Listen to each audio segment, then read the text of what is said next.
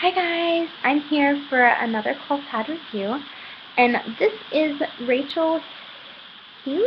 I'm not sure, it's Healy, and you can find her on Etsy. These are the best price pads I've probably ever found. They're not the cutest of pads, as far as shape goes. It's kind of like Trojack Farms. A little weird at the edges, but these pads work amazing, and they're so comfy.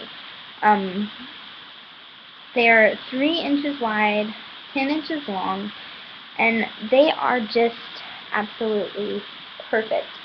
My husband actually ordered these for me because I love owl print, and anything owl print, he knew I hadn't ever tried from this.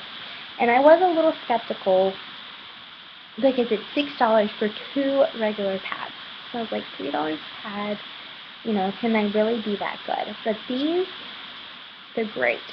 I just think she's not really a popular brand yet, and that's probably why her prices are so low. They have a flannel top, a microfiber core, and a fleece back. Super cute. Love the owls. Love this channel right here. It really does help hold everything in the center, so nothing leaks off anywhere. Really cute fleece backing. Kind of a funny shape, but really thin too. And not as thin as Party in my pants, but still thin. And I love them.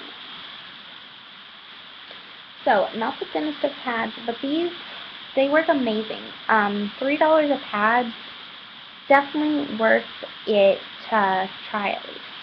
And I am so glad I did. I really, really want to order more from her. My cloth pad stash is growing so much, I'm not sure if I actually will or not, but if I do decide to order more pads, I am certainly ordering from her again because they're so cheap and they're really actually great pads. It's a regular pad. It held regular flow, no problem. I didn't have a leak or anything with it. You could wear it for a light flow also, of course. And, it's just a really perfect pad. I know it's not a popular brand, but I definitely think you should give it a try, even if it is a little bit funny shaped. And it kind of scared me.